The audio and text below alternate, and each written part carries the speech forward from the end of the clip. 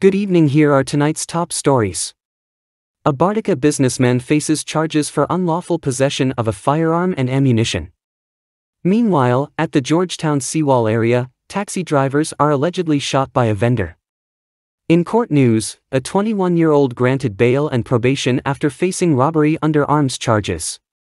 Additionally, a cook receives a 1-year jail term and fine for illegal narcotics possession. Suspicions arise as a security guard is implicated in the theft of solar panels from a Bartica school. Plus, social activist Mark Benshop files a $100 million Guyana lawsuit against social media commentator Guyanese critics for defamation. And, Health Minister reports dengue-related deaths and surge in cases in Guyana. Stay tuned for updates. Please remember to like, share and subscribe to our channel for more news. Bartica businessman faces charges for unlawful possession of firearm and ammunition. Ray Anthony Persad, a 28-year-old businessman residing at Lot 14, 4th Avenue, Bartica Town, Essequibo River, Region 7, found himself in legal trouble as he was charged with offenses related to the unlawful possession of a firearm and ammunition. According to authorities, Persad was charged with unlawful possession of a firearm without license and unlawful possession of ammunition without license, both of which contravene Section 16(2)(a) of the Firearms Act, Chapter 1605. The Bartica businessman appeared before Magistrate His Worship, Mr. Tariq Mohammed, at the Bartica Town Magistrates Court earlier today, Tuesday, April 23, 2024. During the court proceedings, the charges were formally presented to Persad, who entered pleas of not guilty for both offenses. In light of the charges, Persad was remanded to prison pending further legal proceedings. The matter has been adjourned to May 14, 2024, marking the next stage in the legal process where Persad will have the opportunity to present his defense. The case underscores the seriousness with which the legal system views offenses related to firearm possession and serves as a reminder of the legal consequences individuals may face for violating firearms laws. As the legal proceedings unfold, it will be crucial to ensure a fair and transparent process to determine the outcome of the charges against Persad.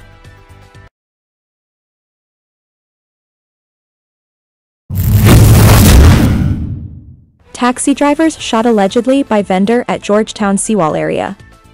Last Wednesday, an altercation at the Kitty seawall area in Georgetown resulted in 2 taxi drivers sustaining gunshot wounds, reportedly inflicted by a vendor. The victims, identified as Jermaine Duncan, 32, from Sophia, and Sheldon Smith, 34, from Durban Street Lodge, were both injured during the incident. According to reports from police headquarters, Smith was celebrating his birthday with friends at the seawall when the vendor approached the group to speak with his girlfriend, who was among the birthday party attendees. After a brief interaction, the vendor left with the woman. Later that night, around 11:30 p.m., the vendor returned to the seawall on a motorcycle and engaged in an argument with Smith. Allegedly, the suspect produced a handgun from his waist and fired several shots, striking Smith in the upper left thigh. Duncan, who was standing nearby, was also shot once in the upper left abdomen. Both victims were rushed to the Georgetown Public Hospital for medical treatment. Smith has since been discharged, while Duncan remains hospitalized, although his condition is reported to be stable. Following the shooting, detectives processed the scene and discovered 6 spent 9mm shells. The evidence was collected, marked, sealed, and forwarded to the Criminal Investigation Department, CID, headquarters for further examination. As of now, the suspect remains at large, but investigations into the incident are ongoing. Law enforcement authorities are actively pursuing leads to apprehend the individual responsible for the shooting.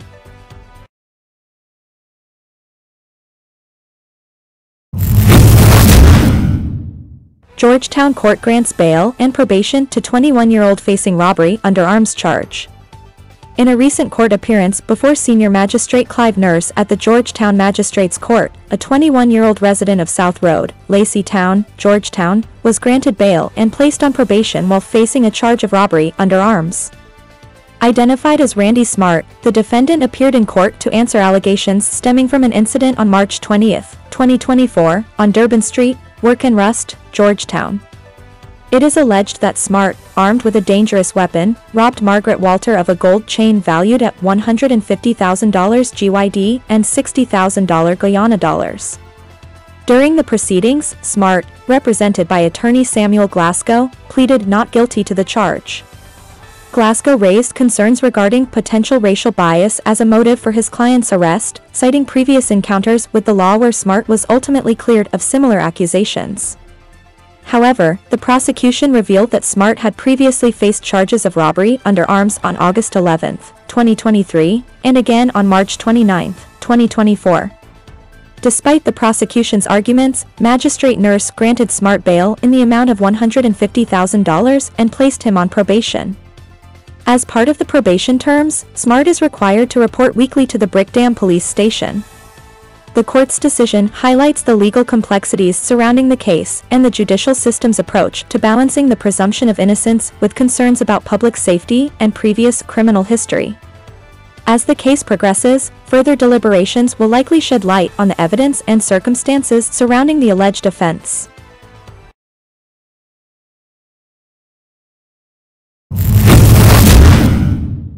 Cook receives 1-year jail term and fined for illegal narcotics possession. Dexter Griffith, a 54-year-old cook residing at Lot 40, 5-Lane Force, Demerara River, found himself facing legal consequences for the illegal possession of narcotics. Griffith was arrested on June 21, 2023, at the 70 km police checkpoint for being in possession of 199 grams of marijuana. Following his arrest, Griffith appeared before Magistrate Her Worship, Madam Crystal Lambert at the Bartica Town Magistrates Court on June 23, 2023. At that time, he pleaded not guilty to the charge of illegal possession of narcotics for the purpose of trafficking and was granted bail in the sum of 100,000 Guyanese dollars.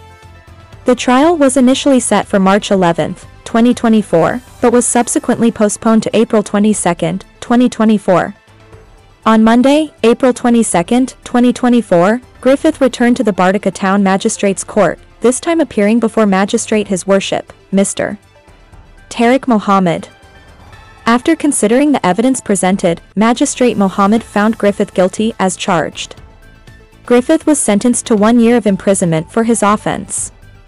Additionally, he was ordered to pay a fine of 30,000 Guyanese dollars. The verdict highlights the seriousness with which the legal system addresses drug-related offenses and serves as a reminder of the legal repercussions individuals may face for involvement in narcotics-related activities. As Griffith begins his sentence, it underscores the importance of adherence to laws governing narcotics possession and trafficking. The case also underscores the role of the judicial system in upholding law and order within communities and deterring illegal activities.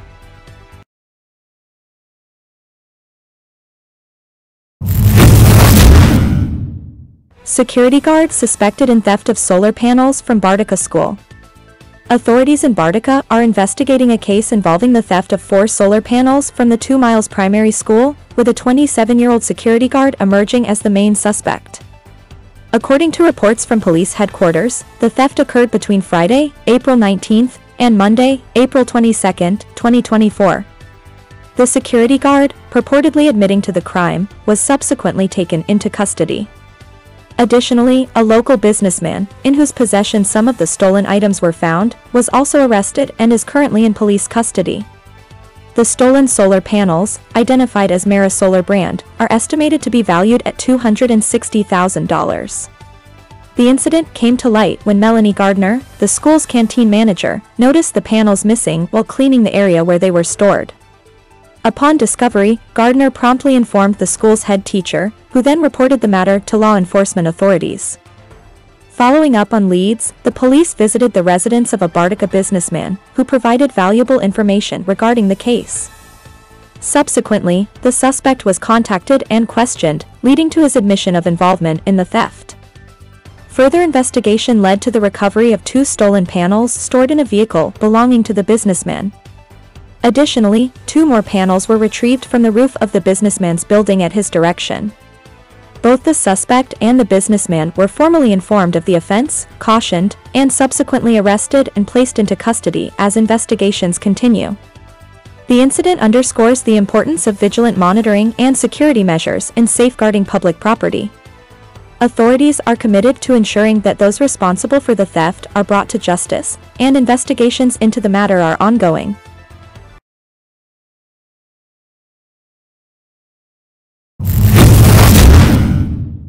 Social activist Mark Benschop files $100 million Guyana lawsuit against social media commentator Guyanese critics for defamation.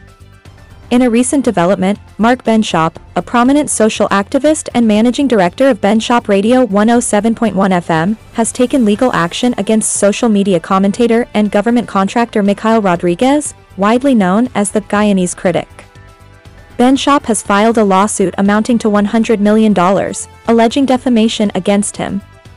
According to court documents obtained by Nightly News, Benschop claims that Rodriguez made defamatory statements against him on January 23, 2024, through his Facebook social media platform. The statements in question allegedly accused Benschop of leading black individuals, specifically African Guyanese, to their deaths within the premises of the president's office. Rodriguez purportedly suggested that Benschop deserved a life sentence in prison for his actions, insinuating that former President Jagdeo had pardoned him. Benschop, represented by his attorney senior counsel Roysdale Ford, asserts in the court documents that Rodriguez's statements have severely damaged his personal and professional reputation. The lawsuit outlines 6 key conclusions that readers of Rodriguez's statements may infer, including Benschop's alleged responsibility for the deaths of African Guyanese, his purported criminality, and unsuitability for society. In response to the allegations, Benschop aims to hold Rodriguez accountable for the irreparable harm caused to his reputation. The lawsuit underscores the seriousness with which Benschop regards the defamation, emphasizing the impact it has had on his standing within the community and his professional endeavors. This legal action marks a significant step in Benschop's efforts to seek justice and restore his reputation in the face of what he perceives as damaging and unfounded accusations. As the case unfolds, it will likely draw attention to the complexities surrounding free speech, social media influence, and the legal boundaries of expression in the digital age.